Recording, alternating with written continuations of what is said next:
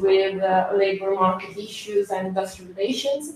And so I'm very glad to be here today, and also thanks for inviting us and me to introduce also this very interesting presentation by Lotta, who is a professor of sociology at the University of Stockholm and also deputy head of the Department of Sociology at the University of Stockholm and a researcher at the Ratio Institute.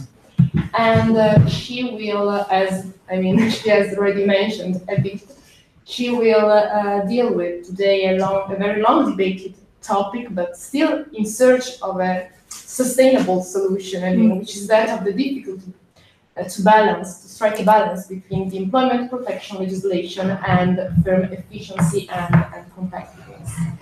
So I will leave the floor to thank you so much. Charlotte's presentation. All right, so I'm very happy to be here, and I'm happy to see that there's some people who managed to get here despite of the strike. So I'll just go into my presentation since Ilaria did such a nice job presenting who I am. So the topic for today is balancing what's good for the company and employment protection. And the subtitle is The Complexity of Employment Protection Law for Smaller Production Companies. So already here you can tell I'm like focusing in on a very specific aspect of this issue.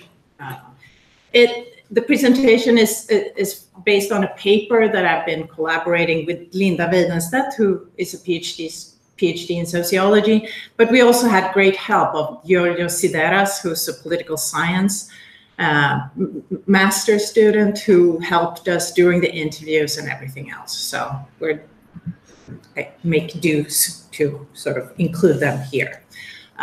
So the issue of balance is I think, a pretty good way to describe this employment protection, because I think that we all agree that there should be some kind of job safety or protection from sort of arbitrariness in the labor market. And employers at the same time want to maintain a competitive company and be free to sort of hire and fire employees at will. So there's a sort of basic tension here. I say that in the presentation here, it's a partly conflicting goals, but because I think that one other aspect of this is, of course, that when you hire someone, you also build a relationship with someone. So even an employer gets to see that, oh, you know, Alberto is a person, I care for Alberto, he's a nice guy. So it's a little bit like, I also want an organization that's nice to employees because, you know, I'm a human being and, you know, my employees are also human beings. At the same time, of course, where employees want job safety, they also are part of the work organization. And sometimes, especially, I'll get to that in reporting on my interviews, you know, not everybody makes a good teammate. And so, you know, there are these, you know, conflicting goals, but they're also partly consensual. And I think it's very important to remember both aspects of this when you talk about the law. Anyway, what we can see is that the balance of these two goals very much depend on societal institutions. The laws that are made or the agreements that are struck, the norms that develop in society, and they make up sort of the rules of the game. And you know, plenty of research has pointed out to us and tried to show and emphasize that these rules of the game have very important consequences for the success of nations, etc.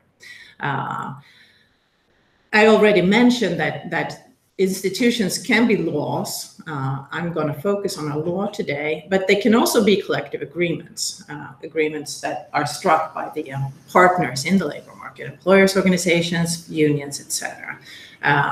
But also in sociology, what is taken as an institution can also be part of an informal aspect of society, namely social norms that actually are part of what's taken for granted as you know, something that affect societies. So employment protection rules are important, and there's huge variations in how this institution about how to protect employees in the labor market is formulated. We can see here what OECD does is that they create an index of employment protection rules based on, you know, how hard it is, how you define an employment, et cetera, if you're fined when you do things. So, you know, and in this, you can, you know, go all the way from Canada and the US up to sort of the Scandinavian countries, where Sweden, I made a pink circle around. It's pretty far. It has a pretty strict system of employment protection in place.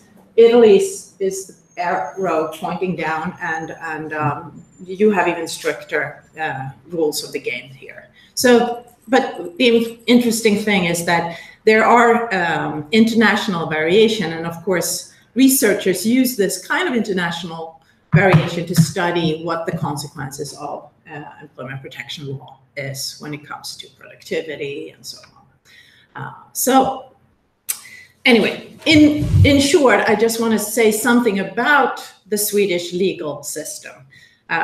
It's called LAS. In Swedish, it's Lagen om anställningsskydd, the law of employment protection. And basically what it says is that redundancies or firing someone has to be founded on objective grounds. So when you, as an employer, want to tell Alberto, sorry, mate, no luck anymore, you have to have some sort of reasons for doing that. You can't just be like, I didn't like your tie today, get out of my sight, you know, you're fired. So, and what is then considered objective reasons is two dimensions. You have work shortage, when there's actually too less orders or the company isn't doing so good, and hence you need to, you know, reduce your the number of employees, or you have personal reasons.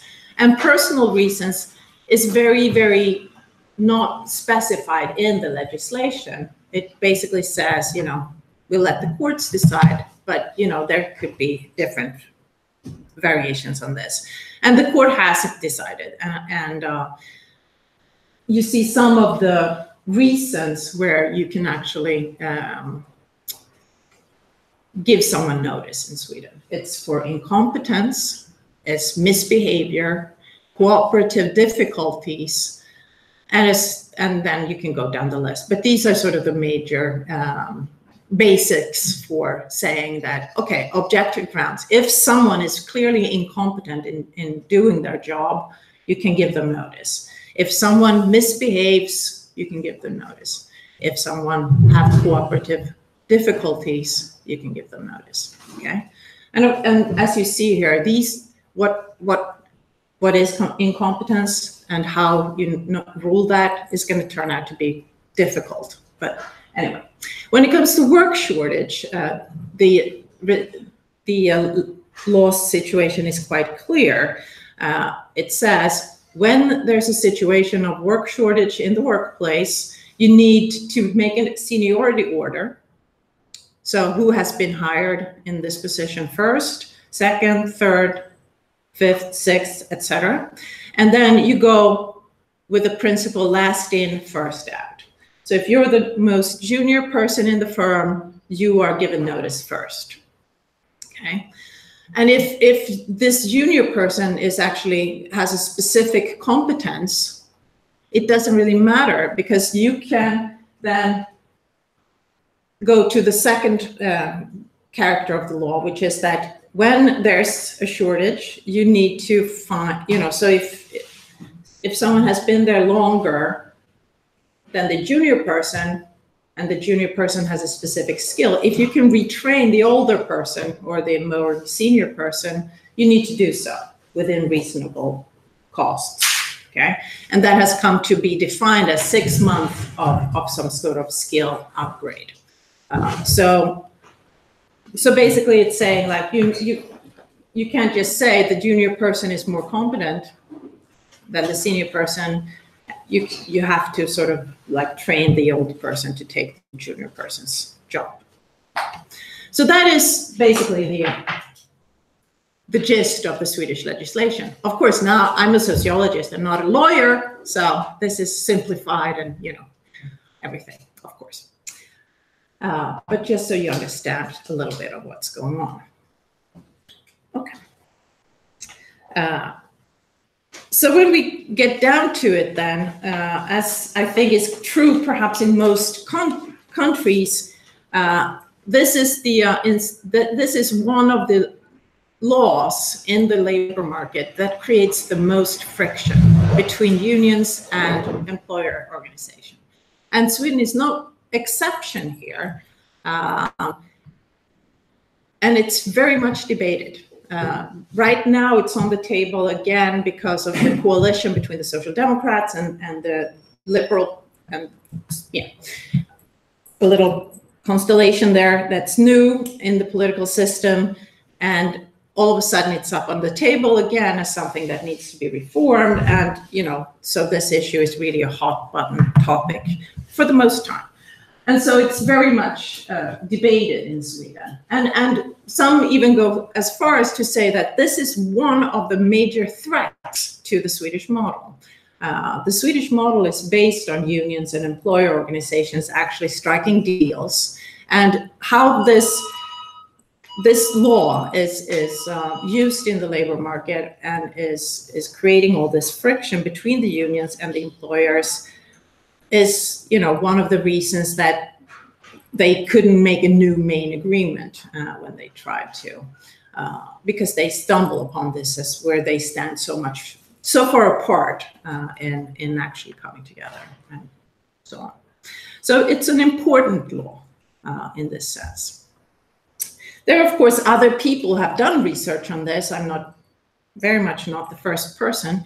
And some of the previous research, or most of it, is done by economists, I would say. And I've cited 3 different research overviews here, by Kahoot in 2011, Schedinger in 2008, and a recent one by a colleague of mine at Ratio, Eva Udén Sonnegård. They all go through the research of economists in relation to employment protection law, and they say strict employment protection dampens labor market productivity. It's like a consistent finding.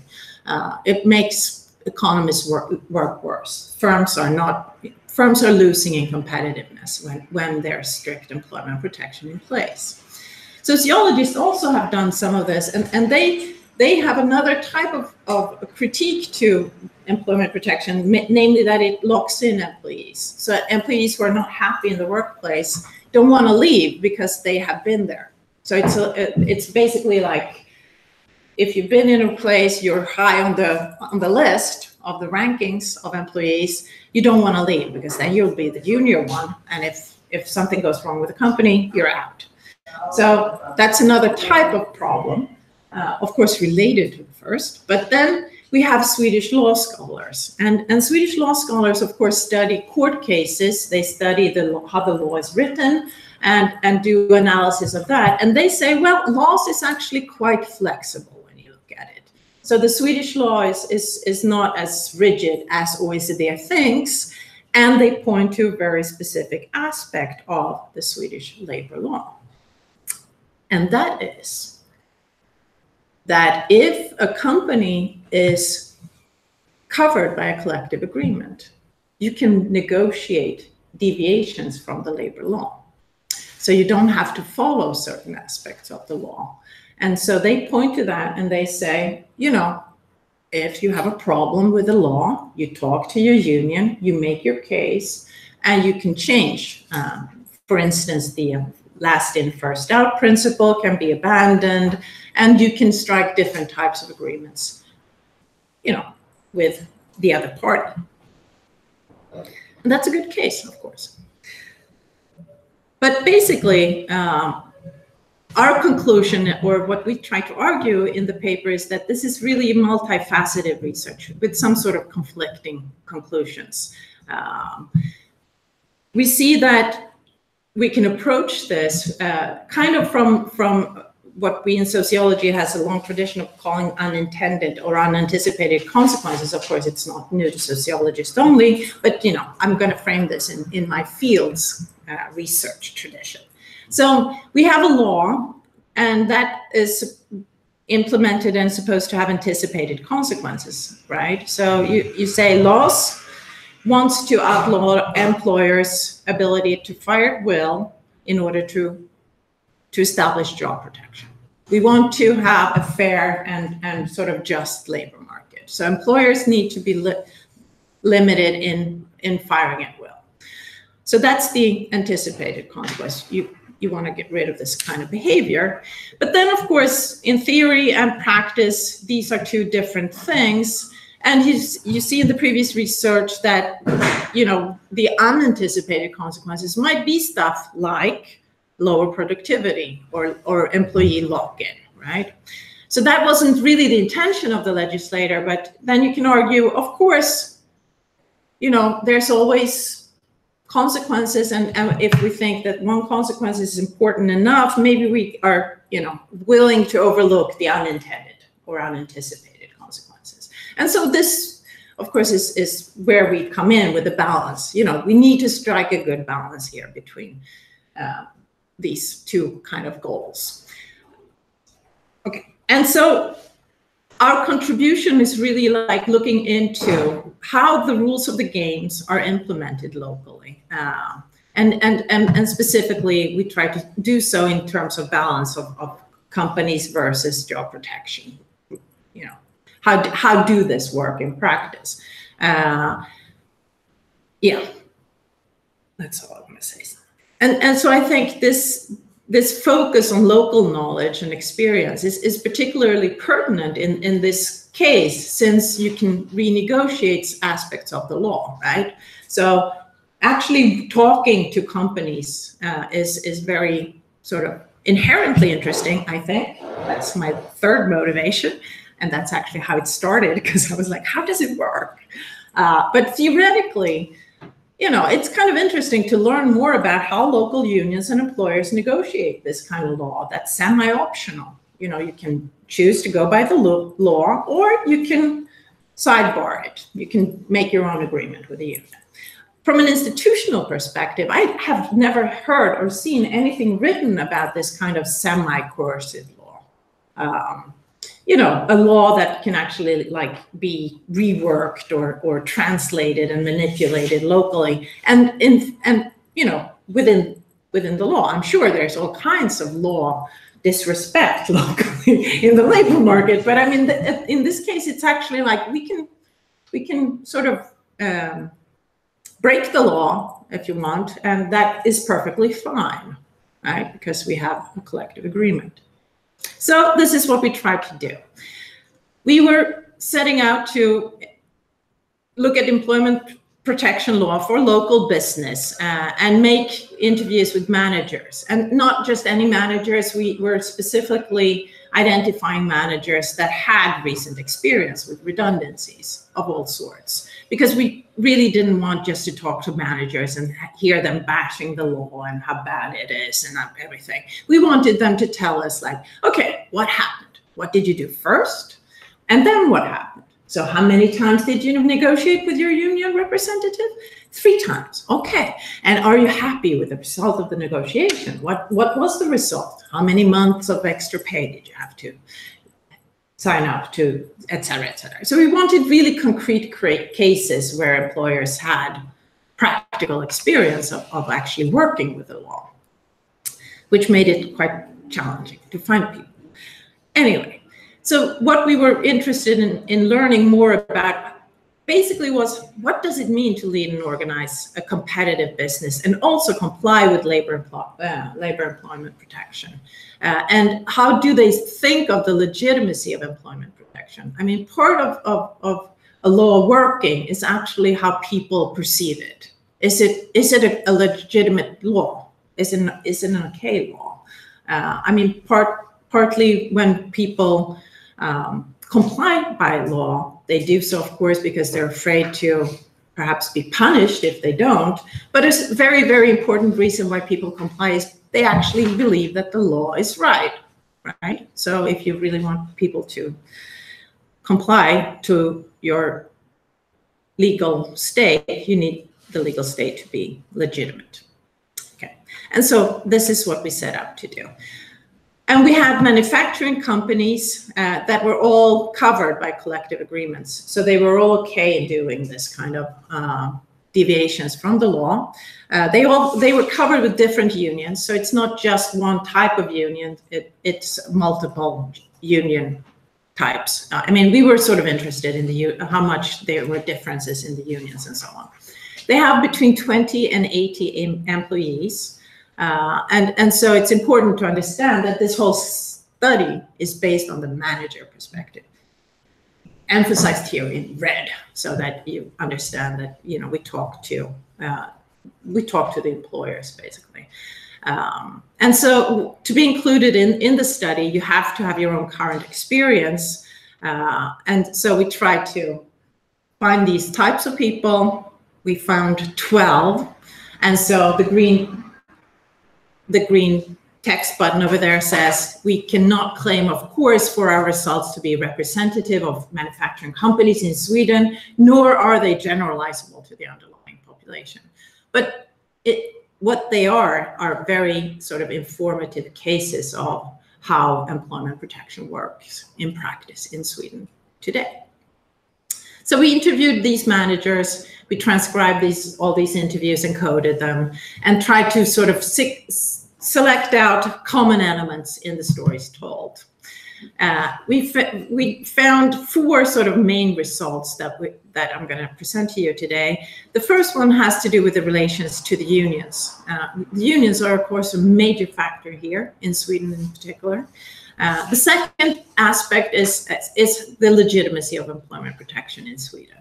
And then, of course, the stories themselves. So the managers having experienced redundancies due to lack of work, how did they figure this law to be working in practice?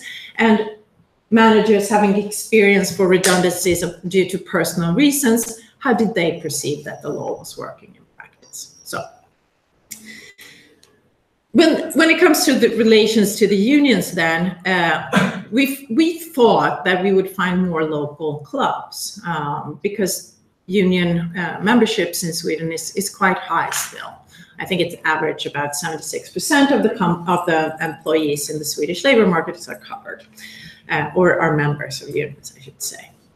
But only one of these 12 companies in manufacturing actually had a local club, and so the managers, of course, had experience from different organizations most of the time, and they had different opinions about what a local club's contribution meant for a company. Different experience, but not at all negative necessarily. Yeah. It's a club.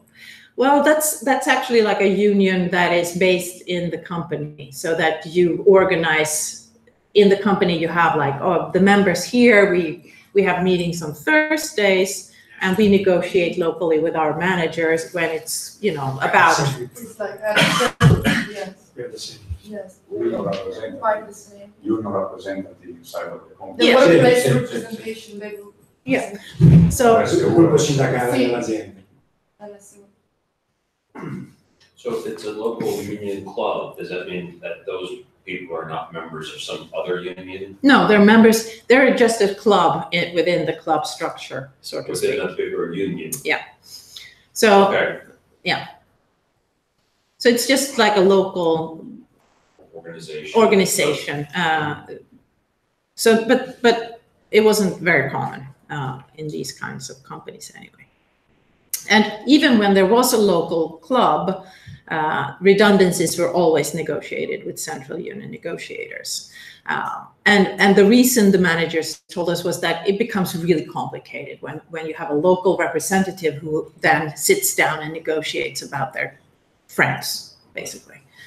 So when it's time for redundancies, you know, you call in someone from the central union and they do, of course, talking to the local representatives, but they actually sit down and you know, like this person needs to leave or that person needs to leave.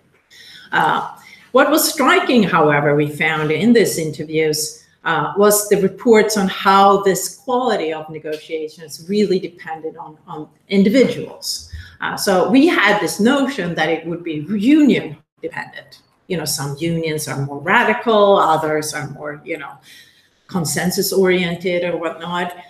But that didn't at all turn out to be what we found. We found instead that some individuals are more conflict oriented and some individuals are more like understanding of the employer perspective. So sometimes it works really well and sometimes it doesn't, is basically the outcome here. But however you think about this, the negotiation and the quality of the relation with the unions, it's clear from talking to these managers that they consider it like a natural part of running a company in Sweden. They have mostly good relations, but sometimes, and especially when it comes to negotiations, they think that it's problematic that it's so dependent on who you get to talk to. And we see that in the interviews, they talk about like, yeah, we've been fighting so hard to keep our guy because he's so good.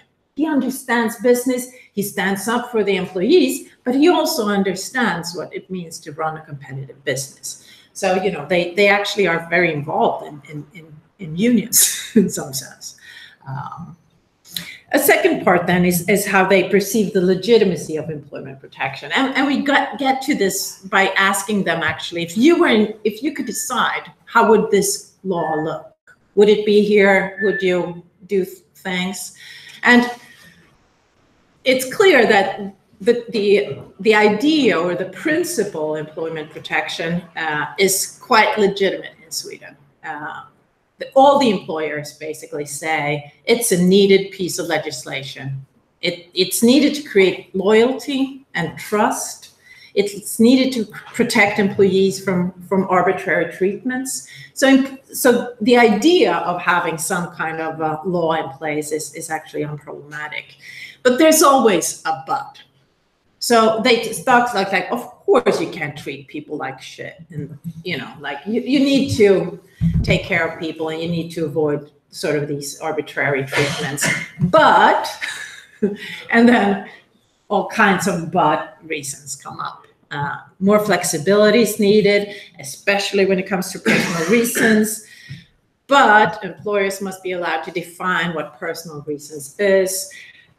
But better rules would create a more forgiving and understanding labor market. So they think that the law, you know, is not working the way it should be working, basically. And I have a quote here from one of the interviews, Åke, who says, I don't think I would actually abolish the law, but I would think quite long about how it looks today and what it costs, and see if I can find solutions where it costs less overall. For some, it doesn't matter if it costs the companies, but it is, after all, the total cost that count. And I think it should be easier to terminate people, and it is easy to say it should be easier to find new jobs. And this is a theme that's kind of occurring again and again, is that since it's so hard to get rid of people, or to fire someone, the signal that you have been let go in the Swedish labor market makes other employers really hesitant to hire you. So, you know, that's sort of the gist of what is meant by a forgiving and understanding labor market. I'm not going to read this one to you. But again, it's like, I think we need a more forgiving and understanding labor market where it's easier to change jobs, where it's okay to be unemployed, where it's okay to change industry, where it's okay to be 55 plus, and it's okay to come directly from high school or finish school and still feel like I have something to offer, or I have competence. And so one of the unanticipated consequences that the employers point to here is that you don't really take risks in hiring people, because, you know, once they're hired, and it's very difficult to give them notice, to let them go if they don't work for various reasons. So, you know, you become really risk averse, and, you know, that makes it hard for people to find jobs. So when it comes then to the actual experience in working with the law, I have some quotes on redundancy due to work shortage. Last in, first out. The principle that seniority is what gives you priority in the labor market, versus competence. That is what you actually contribute to the company. Most of our employers thinks that first of all, it's very unreasonable or too costly for companies to relocate or to move people from senior people to a junior position and then train them. They have fewer positions. It's a very risky investment. They say, I have a guy that works really well today, so I'm going to let that guy go, and then I have to take this other guy, retrain him or her, and maybe it works, but maybe it doesn't. So I spent 6 months investing in developing the skills of this person, and then it's like, it doesn't work. So they think that is completely unreasonable for smaller companies. But they also find it most of the time very unreasonable to actually go for the last in, first out principles, because when they sit down and downsize, they go on skills. I mean, this is so far from what I think the lawmaker thinks of in terms of arbitrariness. I mean, if you think of employment protection as something that should protect employees from, arbitrary treatment, skills are not arbitrary treatments. I mean, anyway, so they think this is, when I am downsizing, I'm trying to make my company competitive and survive in the long run. I want the dream team. I want to keep, the people that I think is going to be like moving the company forward. Yes. So you said all 12 had collective agreements. Yeah. And you said if you have a collective agreement, you, the employer, can negotiate that and get rid of LIFO. Yeah. So how many of the 12 negotiated getting rid of LIFO? Only one kept with a last in, first out when they've done redundancies. Not all 12 managers have done work redundancies. Some of them have experiences from personal reasons. So it's not, not all of them have the same experiences. So if 11 of the companies don't even have to deal with last in, first out, you're saying it would be unreasonable if we had to deal with it? Mm-hmm. Well, yeah. So when it comes to like that as a principle, like a legitimate principle of like doing stuff, they think that this is not how you would want to go about doing a downsizing process. And we see that in the interviews, those people have negotiated with the unions, that they are basically faced with two routes, right, that are in the green area here. You go with last in, first out, and you lose competence, right? And so they don't want to do that when the company's going badly. Or they don't go with last in, first out, but then they have to pay. So they have to pay severance pays above the notice period that employees have the right to get. Yeah. So what % of companies with collective agreements go with last in, first out? That we have no information about in Sweden, but we have suggestions saying that this is it's dwindling. I think last in, first out is just not part, that is not the norm anymore. So the norm is basically that you pay up to renegotiate. And we're planning a follow-up study actually with companies who don't have collective agreements, because they are obliged to follow the law.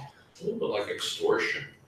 Well, if you see the quote here, you can see that Stefan, when he had made his redundancy calls, he basically say that, well, you basically end up in court having to argue whether you could have, relocated people to other positions and hence gone with the last in, first out rules. And you don't want to do that. So Yes, the union used this as a clear means of pressure, generous terms, or we go on with this. So they basically use the negotiations to say this. Yeah. In this kind of approach, you don't have a direct relation with the owner. In Sweden, there have been some big restructures of Ericsson, when you have a more structured firm. Do you think this experience you have here is valid also for the big firms? For the big firms, I think the big firms are much more likely to offer package deals to employees they want to make redundant, and they have more. I mean, so the same thing. It's basically the same thing, but there's less of a negotiation. I think, of course, they negotiate, but I think big companies also have labor lawyers, they have HR specialists, they have people who can, put together a deal and negotiate with the unions in a much more sophisticated manner than these guys. There is a big difference with Stockholm, with a hot labor market, yeah, and some regional or peripheric. Do you think there is big difference in this case with the Stockholm experience and the peripheric experience? No, I don't. I mean, I've actually been to Malmö, yeah, various small places in Sweden, as well as in Stockholm, interviewing, and the experience is basically the same. I think this is the situation that these kinds of companies face. I mean, if you want to generalize somewhat, at least it doesn't seem to be regional differences in how these negotiations work, or we haven't found any.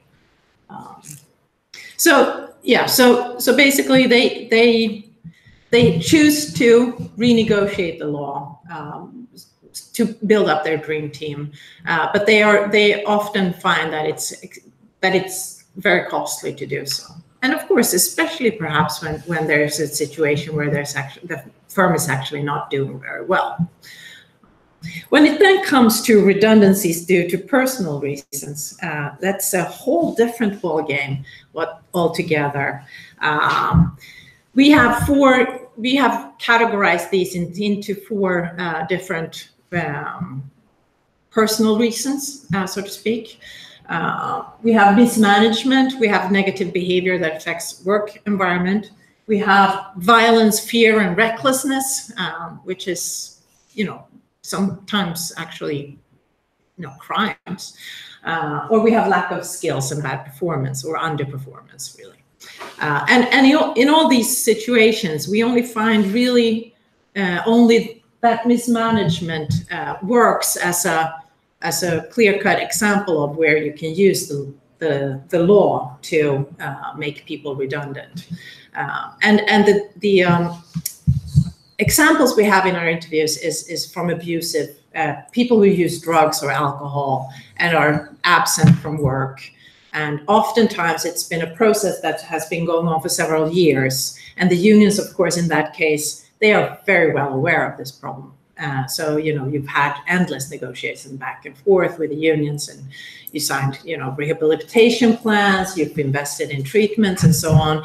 And when the employer finally says, like, I can't do this anymore, it's been 4 years, this person, has been absent a year now, we're going to give him or her notice. And then the unions say, fine. When it comes to negative behavior that affects work environment, it's really hard to use objective grounds.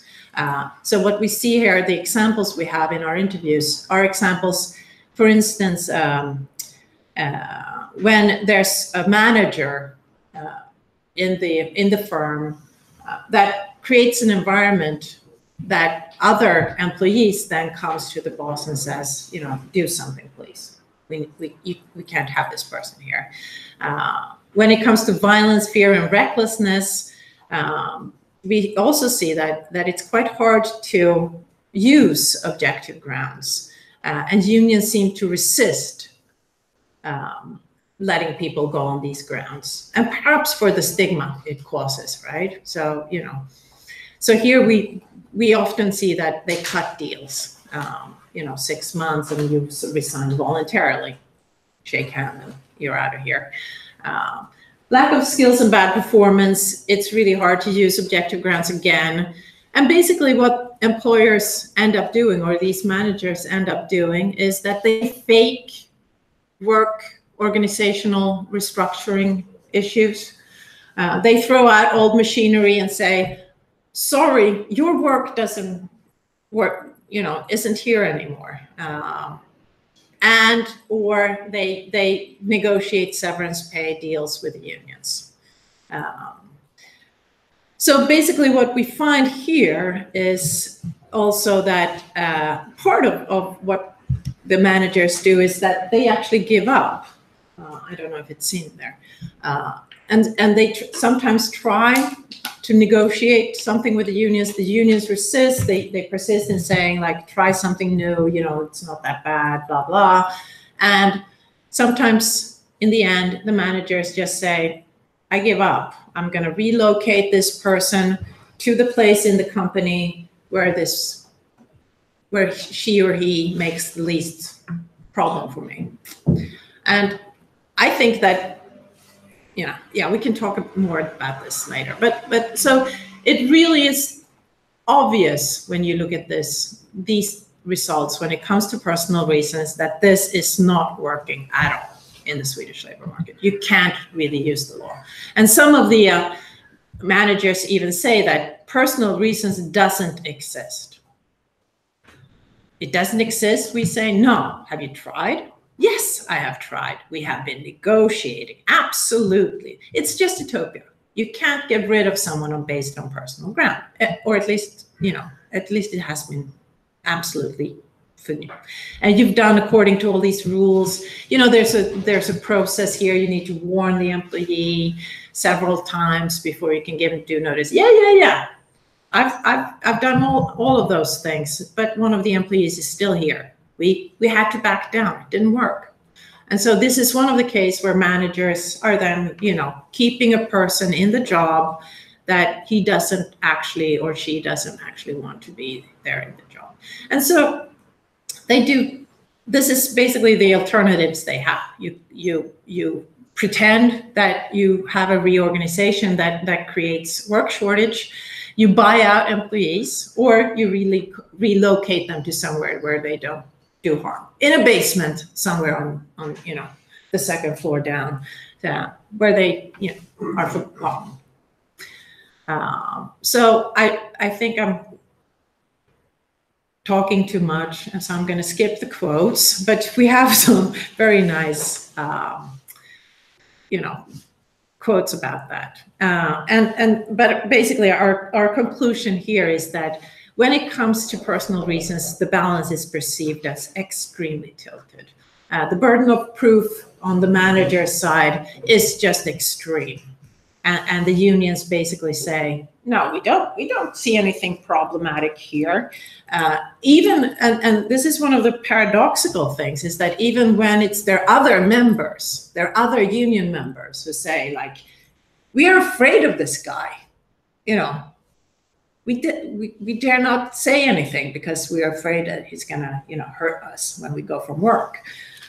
Even then, the unions kind of resist using this part of the law. So going back to anticipated and unanticipated consequences of this kind of legislation, then what we have found is examples where it seems that the law is monetarized. You basically avoid using the law and pay to do so. Seniority as a principle does not seem to be held up in practice. So this is not how the law works. Productivity, when we see costs and especially if we include costs that are also related to decreased job satisfaction and contagion effects, I mean, if you have someone you're afraid of in your workplace, or you have a manager that you know is horrible, you know, these costs are huge, especially in a small workplace when it's between 20 and 80 people who you know hang out every day. So you know, one person's negative behavior here is seen to affect everybody's workplace, and of course that will have consequences on you know productivity. But then what I find, at least personally, is I do think that these moral unanticipated consequences are actually quite serious.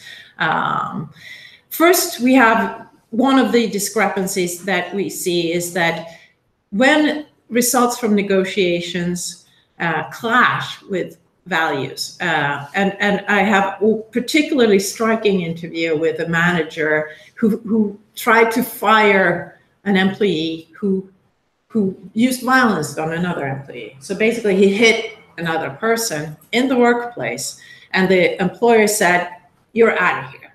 I don't want to see you here ever again." And then he called the union and said, "You know, this guy just hit another person. I want to fire him." And they said, no, it's, you know, due to stress. We don't really think it's that problematic, et cetera, et cetera. And then when he persisted, they said, we're going to take this to court.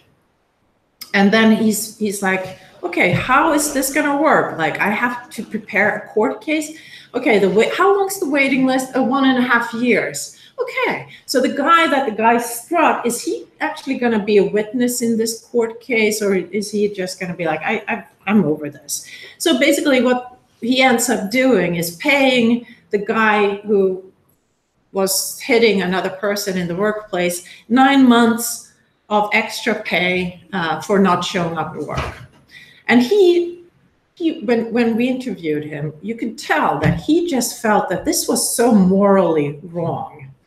He was so upset about having to have made that deal because he felt like, I wanted to show my employees that this is, you know, this is unacceptable behavior in a workplace. And so he had to sort of make this deal to just, you know, get along, you know, to get somewhere. And he didn't want to wait 1.5 years and spend resources, time, and energy reliving this case every day. So that is one sort of moral consequence here. Basically, that it's just wrong.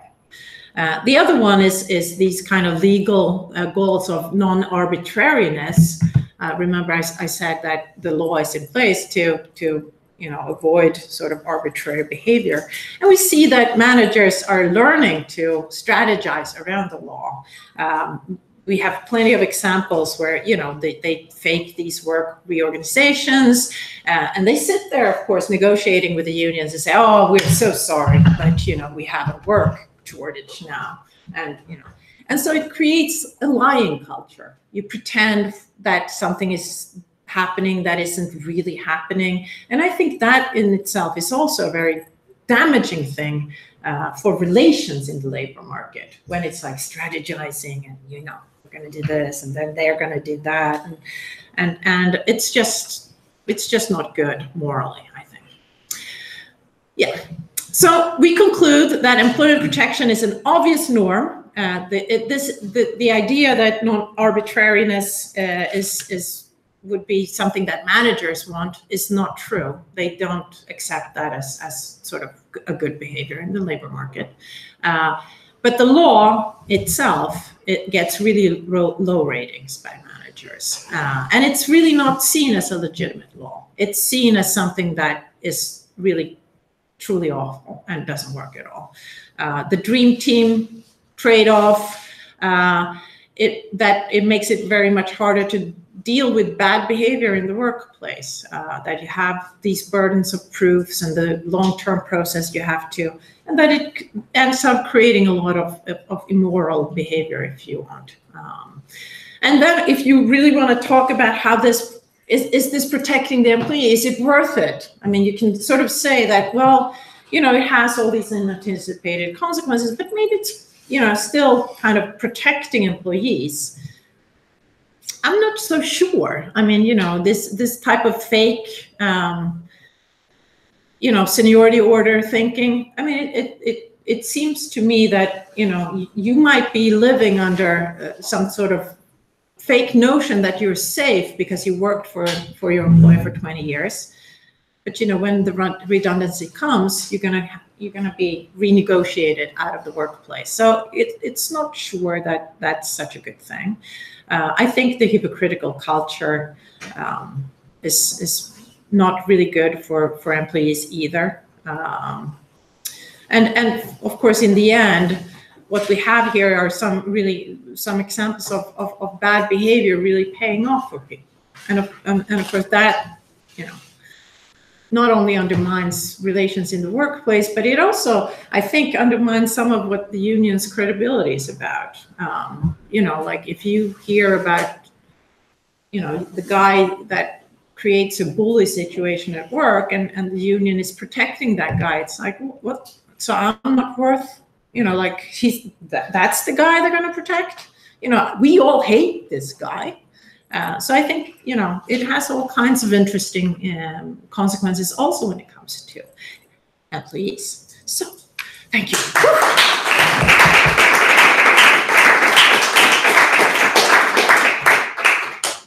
So, thank you, Charlotte, very much for your presentation. Thank you. And also, I think that her presentation made us think about the system in Italy and also make some comparisons.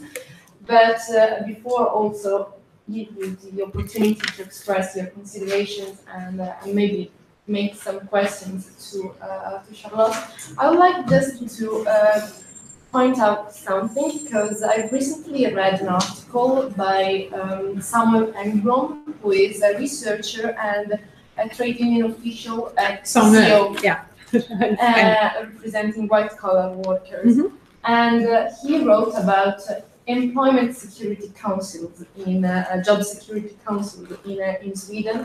So these bilateral bodies created by trade unions and employees. I'm saying that to the other, I know that you know. And so these bilateral bodies established by trade unions and employer associations in different sectors also, and they are aimed at helping also with economic compensation workers affected by dismissals, and also offering them support in finding new jobs and retraining them and so on. And basically his argument was that the establishment of these employment security councils that are very important in Sweden was made possible by the principle that you mentioned, last in for first out, and the same mandatory nature of the employment legislation in Sweden. So the fact that, okay, we have a quite rigid principle, but also the possibility for collective bargaining to deviate from that principle. And thanks to this possibility, employers that wanted to retain a more productive workforce were forced to bargain with trade unions, and trade unions said, yes, we can do that, but you have to give us something in return. And during these agreements, also, they had the chance to establish these employment security councils in the so-called transition agreements. And so my question is, do you agree with that? Because as an external, I mean, while I was reading this article, I thought, okay, that's quite a good balance between a quite rigid legislation, but also the opportunity to deviate from it by collective bargaining, and also active labor market policies, so employment security councils that allow workers to find a new job and then to train themselves. But I mean, from your presentation, I see another picture. So I just would like to ask you what do you think about it? I don't actually know about these redundancy agencies that you talk about. I mean, they are a very, very unknown aspect of the Swedish welfare state, because it's actually not the welfare state. It's actually like private organizations that that are set up by the unions and the employer organizations to help people who are, for various reasons, have lost their jobs. So yes, so they take care of the people who are let go and retrain them or help them write CVs or whatever they need to actually move on. I don't really know how important the law was for setting up those institutions. And I guess I would think that, I mean, if you really want to say that the law created something that they were I would think it would be the other way around, that, you know, you have the strict employment law, so why would you, they already have notices and, you know, long leave pays. But I guess, so you're basically saying that the unions were able to, I don't know the article by any yes, the article, yes, they said that given the fact that the unions have the chance to agree with, I mean, have the chance to bargain with the employers over this issue, over also possibility of deviation from this principle, employers associations and trade unions try to establish employment security councils, and while saying that, okay, we give employers the opportunity to retain the more productive workforce, but we also ask them to contribute by paying, because also employment security councils are financed by contributions paid by employers and employees. Yeah. Yes. Mm-hmm. And so in the end, okay, you can fire whoever you want, but we established something that is again a safeguard for I see. Well, I the way it seems to have worked out then is that they got their cookie and get to eat it too, because I think that what comes out really strongly in our interviews is the norm that if you deviate, you pay. It's really not the case that you know, oh yeah, it's fine to deviate because we have the redundancy agencies. So they've sort of paid twice then for being. You research on small enterprises. I think that maybe for large enterprises, it's easier to have the chance also to pay, to give money for. Oh, sure. For this. I mean, the richer. It's also easier for them to relocate because they have more positions to play with. But yeah, so yeah, of course. We were interested in the smaller or smallish. I mean, they're not really super small, but we were interested in these companies because of having both kind of a close relation to employees. It's not like you sit on the HR department in Ericsson and you have like, oh yeah, these are like 500 people and I need to get rid of 25. It's like, I don't care. You know, they're not really individuals to me, but and so it's like it's kind of a nice setting for understanding what happens and in the interaction between laws and management and so on, I think. Thank you. Maybe someone else wants. Yeah,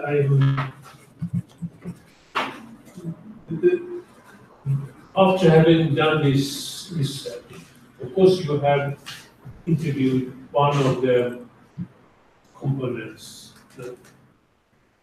the employers, not the employees.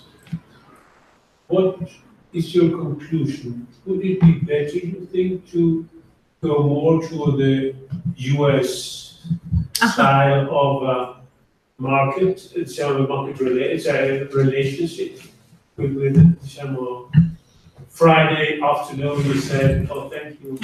You need not show up on Monday. You will not show up on Monday, or do you think you should one should move in some other way in respect of what you have? Yeah, I'm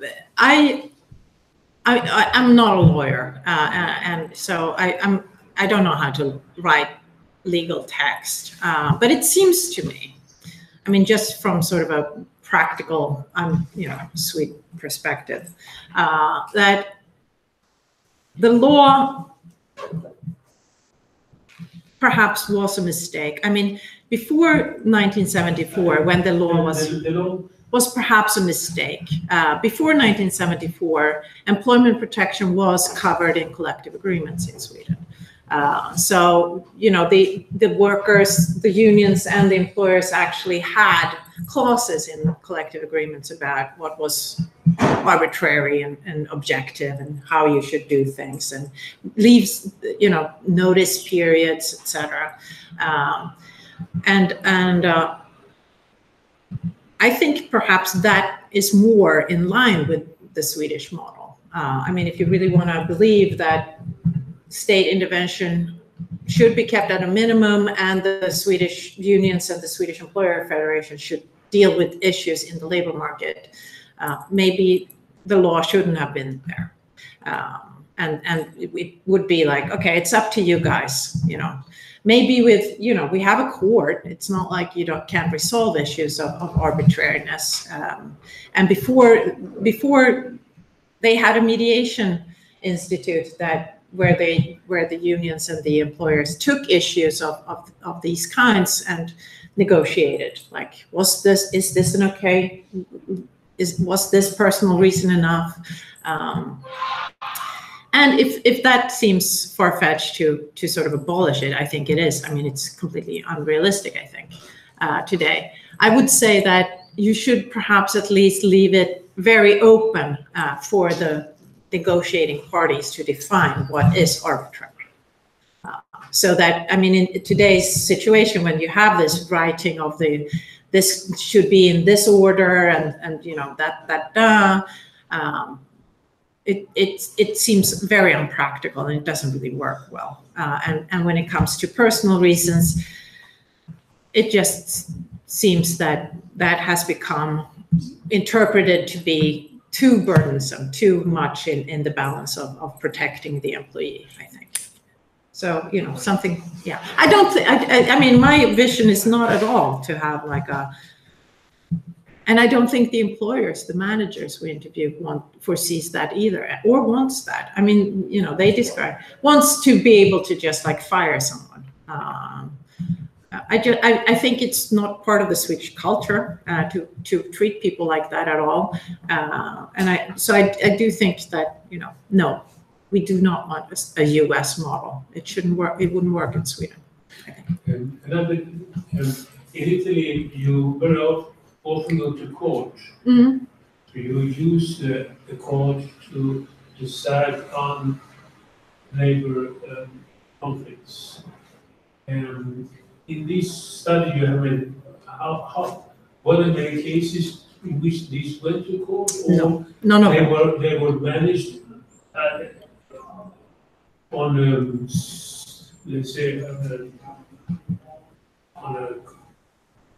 on a basis internal of the firm, or with the help of the central labor organizations? They when it becomes tricky, which it sometimes does, especially around personal reasons, the managers call. I mean, since they're covered with collective agreements, they're members of an employer organization, and so they call their guy. You know, the unions call their guy, and then these guys come out, and they're of course lawyers, or, you know, legally trained. And so, you know, you bring your guy and I bring my guy, and then they talk and they take over basically. But none of the cases that we have went to court. It's seen as extremely costly to do so. One of the reasons why they go to court in Italy is that because there is a tradition in the labor courts to give reason to the worker rather than to the company. See? That's why they decide to go often. I see. Otherwise, the process is the same. Mm-hmm. You discuss with the representatives of the employers and the representatives of the union. They discuss together to decide the number of people you want to get rid of or whatever. Yeah. I went through this experience, that's why. Yeah. But I don't tell you how we solve it because it's not really morally, let's say, justifiable. Because we went to discuss with the employee. Well, we decided to reduce number of personnel because we outsourced some of the services we did to other companies, outside companies.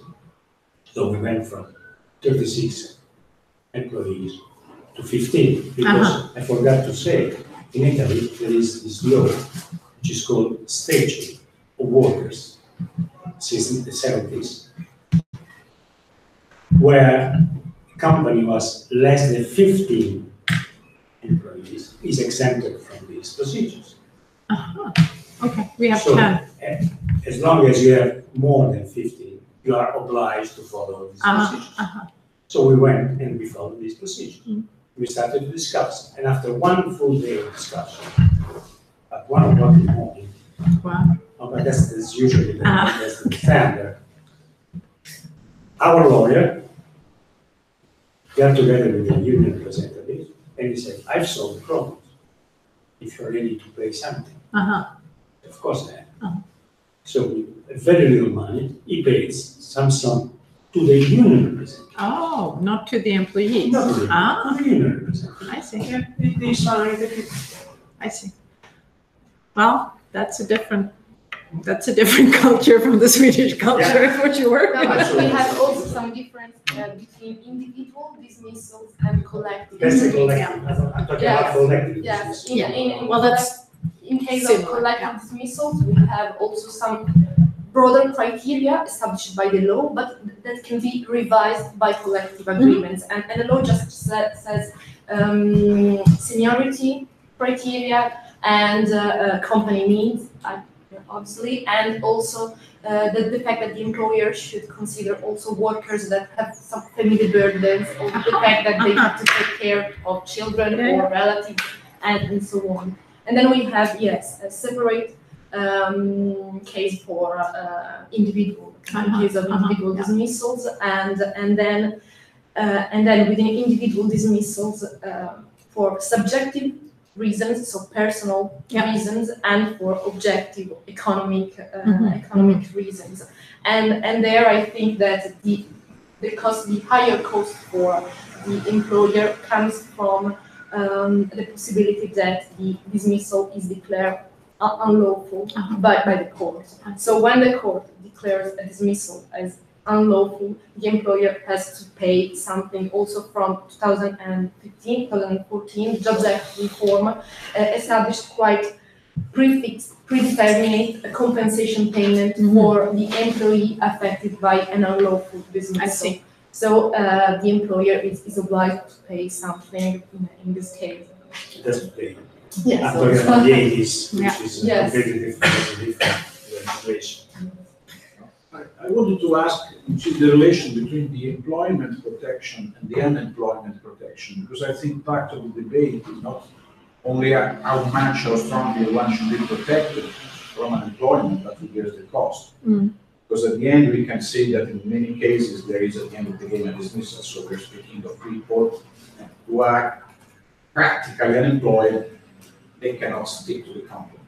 So I assume that in Sweden, there is an unemployment protection subsidy or so on. So there's not a push to lead to the society as a whole to pay the price of those who are practically, assuming that one works is one who produces an income, not someone who receives an income from the company. So to officialize those who are redundant and the society as a whole through unemployment benefits pays the price and not to oblige the company to steal those inside them. We have what's called the Ghent system, where the unemployment insurance is managed by unions. So if you're a member of a union, you're often also a member of an unemployment organization. Insurance, I don't know what you call them, but they're protection. So if you lose your job, you will get unemployment benefits. That's partly paid by the unions as an insurance for their members, but partly also by the state. So the state subsidizes the unemployment insurance with money, but it's related to union or you make an active choice to be part of an unemployment agency protection. So it's not once you're out of your job, the company does not pay for you in any manner. I mean, except for the notice period, which ranges between 1 month and 6 months, depending on how long you worked for a company. And the notice period goes on top of the unemployment benefits that you have. So if you're not unionized, you don't get any unemployment benefits. You're not entitled. No, you don't. So you can, no, that's not true. You can choose to be not a member of the union, but still be a member of the unemployment insurance. So it's kind of insurance you have to pay. So but it's really, so it depends on how much you pay. Yeah. Also.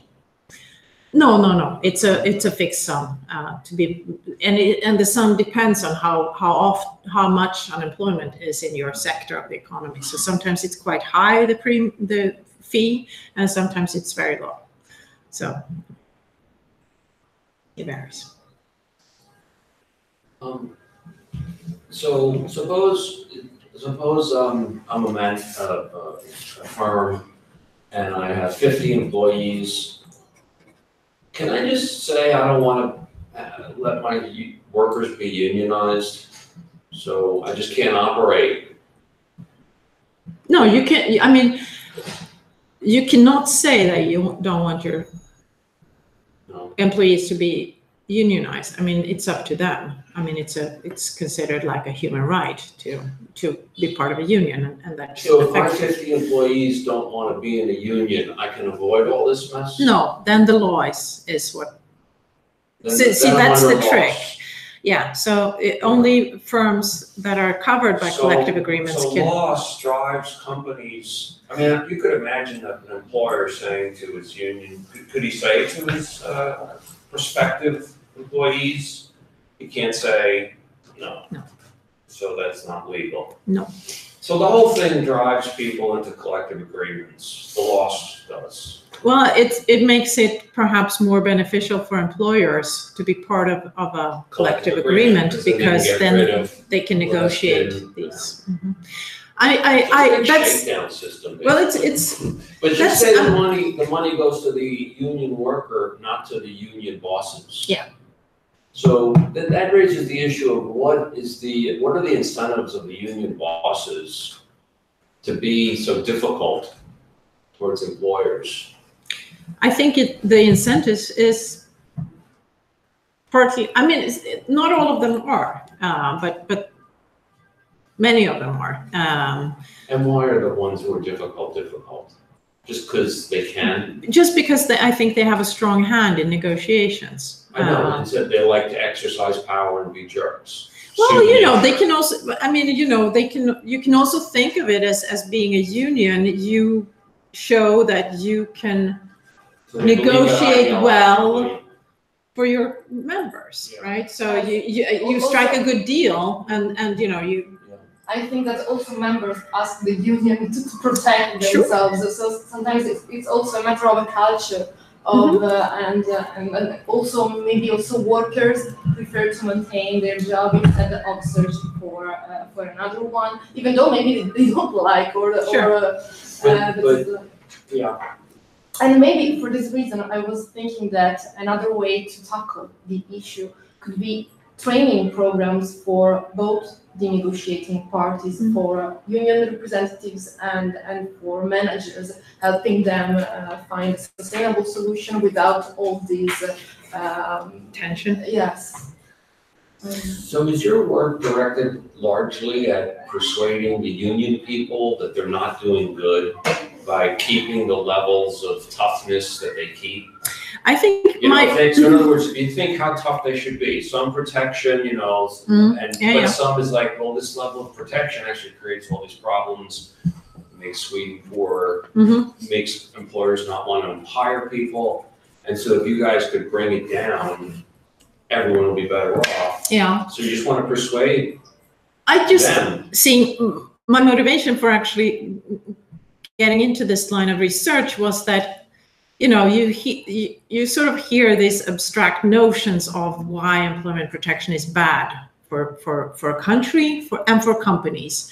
But when you actually listen to polls of employers in Sweden, and they say like labor law is the worst thing, it's said with a passion and hatred that I just found like, you know, we have laws saying you can take leave of absence when you have children for 10, you know, like for as long as you want to, you can work part-time. I mean, why is employment protection so hated? I mean, there's all kinds of productivity reducing legislation in place. You know, why do they hate this one so much? And I think partly the answer is because it cuts into the right to lead and manage your firm. I mean, it's part of like, I own this place, I want to run it the way I like it. And so I think it cuts into that notion of like ownership. But I also think that a part of it is the moral issues, that they actually feel like this is insane. No one thinks this is right. No one thinks that a person should be allowed to hit another person in the workplace and then get 9 months free work space. I mean, it's just wrong. And so I think part of my interest in the issue was to sort of tell these stories, to actually understand better why is it so upsetting to work with this law. And I think that these stories need to be heard, just to.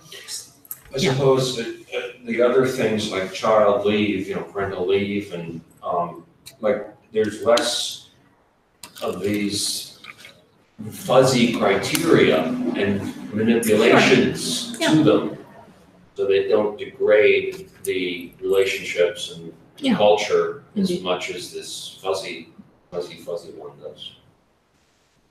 Yeah. Mm-hmm. Maybe just one last.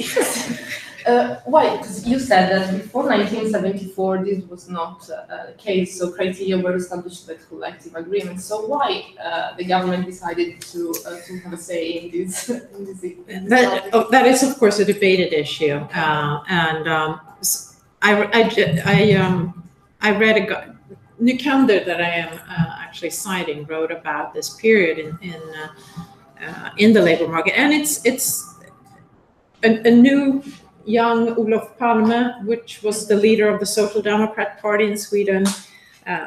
He wanted to perhaps make a stand, and partly at least Nycander argues that it was actually like the Liberal Party came into government having all these like work-related and labor market reforms that they suggested to government all the time.